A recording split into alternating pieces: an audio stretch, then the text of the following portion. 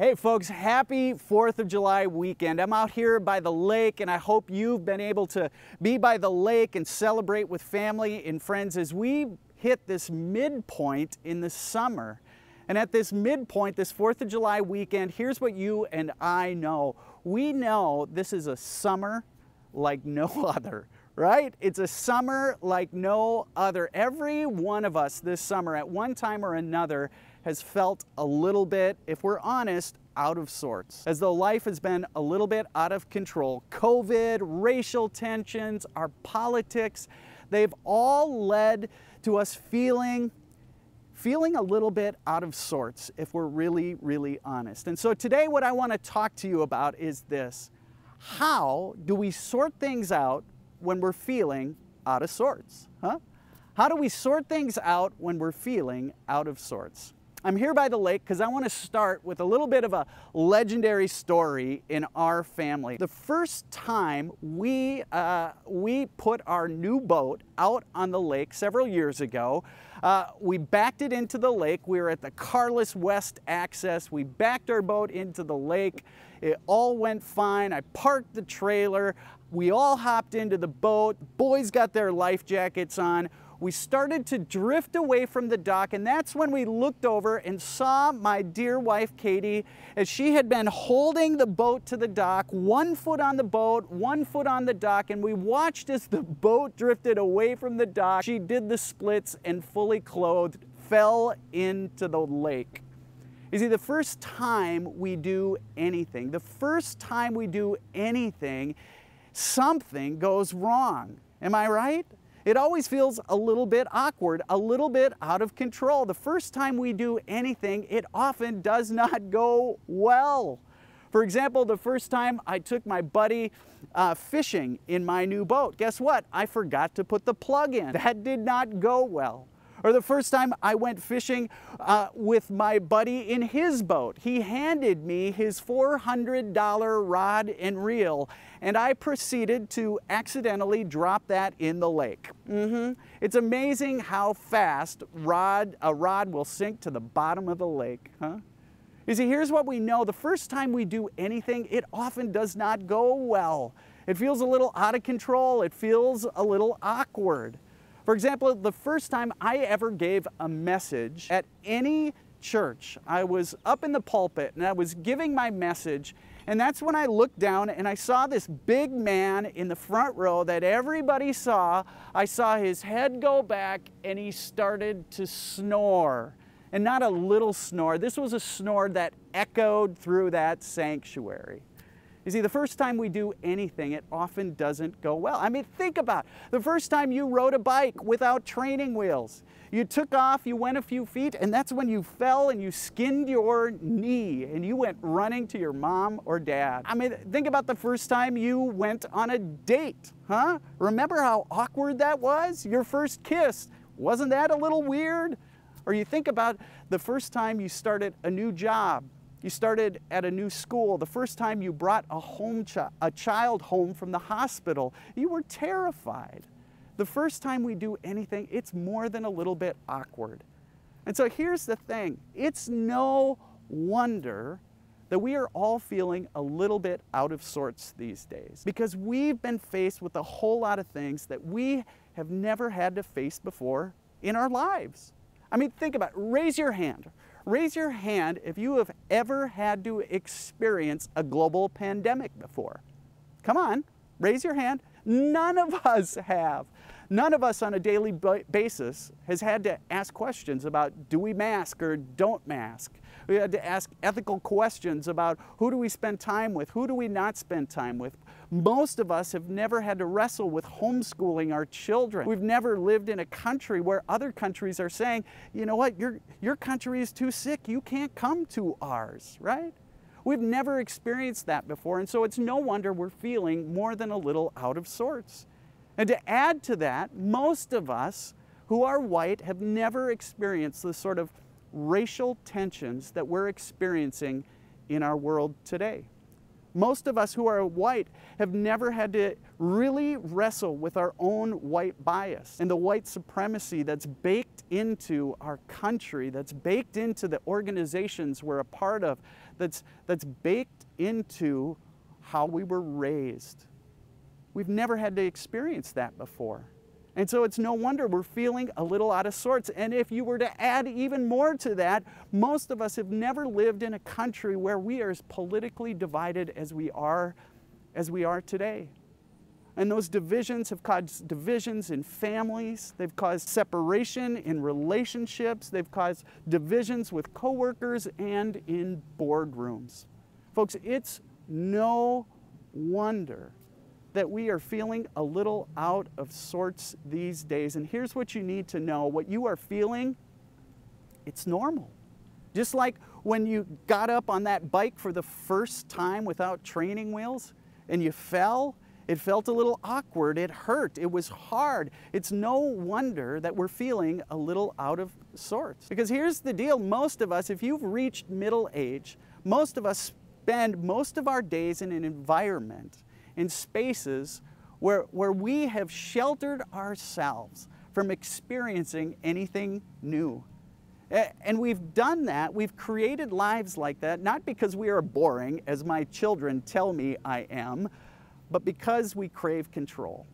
Because we thrive in environments where we are in control. You see, here's the deal, we avoid a sense of being uncomfortable, a sense of being uncomfortable that comes with doing things new because we associate subconsciously that with things that are unsafe. So what do we do? What do we do? How do we sort things out when we're feeling out of sorts? I want to suggest today that there are 4 things we might wonder about. If you're a Christian, these go deep into our faith. If you are not, if you happened upon this on the internet, I just think this might help you as well. The first thing we ought to wonder about when we feel as though life is out of sorts and we're trying to sort things out is this. In the life of faith, God never says that there won't be trouble in our lives. If we look deep into the scriptures, it reminds us that God admits to us, the Bible admits to us that in this life there will be trouble. There will be trouble. In fact, as Jesus in the book of John was preparing his disciples for that day when he would no longer be with him, he gave them some words of comfort. But he shared this. In the book of John, chapter 16, he wrote, I have told you these things so that in me you may have peace. In this world, listen to this, in this world, he says to his disciples, you will have what? You will have trouble. Now there's a certain brand of Christianity that suggests that if we are good enough, if we go to church enough, if we give enough offering, if we raise our kids in the right way, if we do all the things we think God wants us to do, that our lives will be carefree. But the authors of the Bible don't attest to that understanding of the life of faith. They're really honest with us. In this life, there are going to be troubles. It's simply a part of being human. The second thing we might wonder about as people of faith is when we're feeling as though things are sort of out of sorts and we're trying to sort everything out, we might wonder, what are those things in our lives that feel out of sort that we need to be honest about? Honest with ourselves and honest with those around us. Most of us who grew up in the Midwest, we grew up with this idea that we got to stuff those feelings deep down inside. We've got a lesson to unlearn there. What is it? What is it that we're feeling? Those moments when we're feeling out of sort that we need to share. We need to share with those we love, those around us. In the book of Romans, Paul had this experience where he was tending to this church in Rome that was having all kinds of struggle. In the midst of his counsel to the Romans, he does something very strange. Strange to us good Midwesterners. He shares with them how he himself struggles with faith. He shares with them his struggles with leadership. In fact, in the book of Romans, we hear these words. It says, "We know that the law is spiritual, but I am unspiritual," Paul says, "sold as a slave to sin. I do not understand what I do, for what I want to do, I do not do, but what I hate, I do." He gives witness that he himself struggles. He has his own struggles of faith. What would it be like when we are trying to sort out those things that are sort of out of sorts in our lives, if we were to be honest with the people around us about how we're feeling? I mean, imagine if you were to say to those around you, I'm a little bit terrified about sending my kids to school this fall. Or on the other side, what if you were to share that you're feeling terrified about the prospect of having to homeschool your children again? You don't feel you're up for it. Or what would it be like if you're someone who's of that vulnerable population to say, I'm really nervous about being out in public right now, but I'm also sick and tired of feeling alone and isolated? Or what if you were to say something like this? You know what? I really struggle to talk about the racial tensions we're experiencing because I don't want to say anything stupid. Because if I'm really honest, I don't have anyone who's really close to me, any friends who are people of color. What if we were to be really that honest? Or what if you were to say to the people around you, I'm really sick and tired of the way that politics have divided us, divided our family, divided our friendship. Our friendship is worth more to me than politics. You see, what would it be like when you find yourself trying to sort things out, those things that are out of sorts in your life? What would it be like to be really honest about what you're feeling? The next thing I would invite you to wonder about is this. I think discomfort, this discomfort we often feel when we do things, experience things for the first time, discomfort is a natural sign of growth. It's a natural part of growth.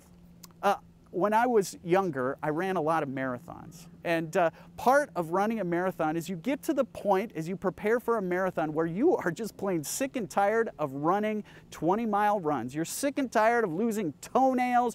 You're sick and tired of buying new tennis shoes. But here's what I know. There is no gain without a little bit of pain. This summer, I've been able to golf a little bit with my boys. My boys are old enough, and I have made a decision that I am going, after 46 years of hitting a slice, I'm going to fix my slice. But here's what I know. I'm going to have to go through some pain and some embarrassment. Because when I'm out there on the practice range, I look like a total idiot trying to hit the ball straight. Well, everybody hits those beautiful shots that are nice and straight. Mine are headed off into the trees. First one to the left, second one to the right. You see, here's what we know. Discomfort is a natural part of growth. If you had at one time an old washing machine, in the washing machine was this thing that went back and forth like this. It was called what? It was called an agitator. And I love that image because without an agitator in those old washing machines, your clothes would not get clean. I think that's a great analogy for us in our lives. We need to be agitated. We need to feel a little discomfort in order for us to experience growth. Finally, the last thing for us to wonder about, I believe, as people of faith, when we're trying to sort things out, when we're wondering, how do we sort things out when we're feeling out of sort? The last thing I want you to remember, and if you forget everything else I say, please don't forget this. The last thing you need to know is that you are not alone. You are never alone. You see, God is with you. God promises to be with you every step of this journey as we navigate this summer like no other. In these times that seem so turbulent, God is with you each and every step of the way, whoever you might be, whatever your life has looked like. My absolute favorite passage in the Bible comes from the book of Romans. And that passage goes like this. Paul is writing to that church again in Rome, and he writes this. He writes, "Who shall separate us from the love of Christ? shall trouble or hardship or persecution or famine or nakedness or danger or the sword. No, for I am convinced that neither death nor life, neither angels nor demons, neither the present nor the future, nor any power, nor height, nor depth, nor anything else in all creation will be able to separate us from the love of God that is in Christ Jesus our Lord. You see, you are never alone. God is always with you. When you're pulling your hair out because of all the COVID restrictions, when the racial tensions start to build up inside you and make you tense, when it feels like our political divide is dividing you from your family, your friends, your co-workers, remember this, you are not alone, that you have a God who goes with you. Folks, as we close today, I'm going to invite you, if you're with family, if you're with friends, or even if you're by yourself, I want to invite you to wonder about 3 questions today as we close. The first is this: what in your life has felt out of sorts lately? What has felt out of sorts over the last several months in your life? And how have you, successfully or not, tried to sort those things out? What for you has felt out of sorts, and how have you tried to sort those things out? Secondly, my question for you is this: what in your life feels out of sorts? What in your life feels out of sorts that you haven't been fully honest with those around you about? Where do you need to be more honest with the people around you, the people you care about? What feels out of sorts that you need to share with those around you so they can support you and care for you? And finally, my question to you is this: where might God be inviting you to experience a little discomfort, a little holy agitation, if you will, so that you might grow?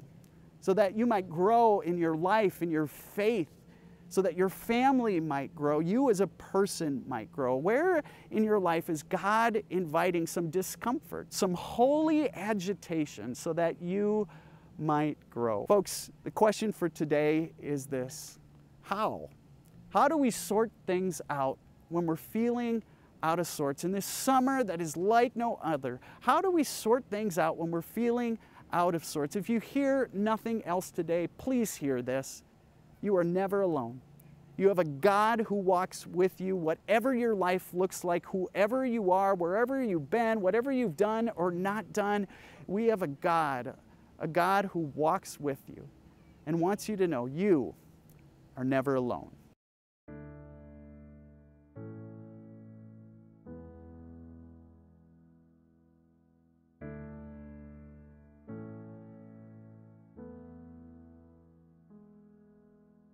Higher than the mountains that I face, stronger than the power of the grave, constant in the trial and the change, one thing remains, one thing remains. Your love never fails and never gives up, never runs out on me. Your love never fails and never gives up, never runs out on me. Your love never fails and never gives up, never runs out on me. Yeah, your love.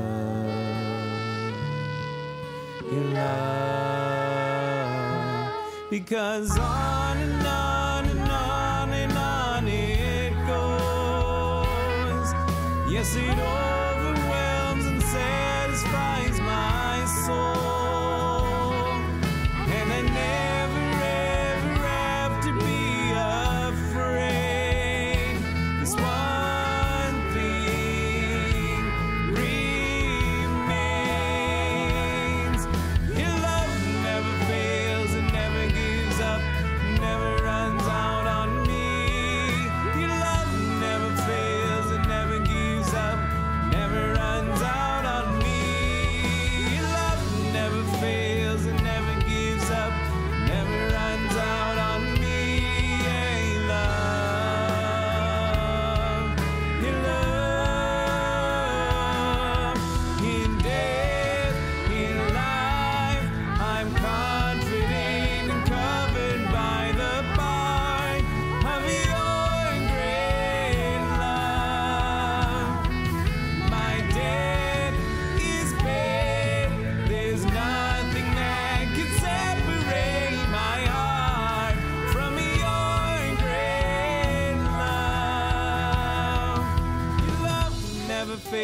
and never gives up, never runs out on me. Your love never fails and never gives up, never runs out on me. Your love never fails and never gives up, never runs out on me. Yeah, your love, your love, your love, your love never fails and never gives up, never runs out on me. Your love never fails and never gives up, never runs out on me. Yes, your love never fails and never gives up, never runs out on me. Yeah, your love, your love.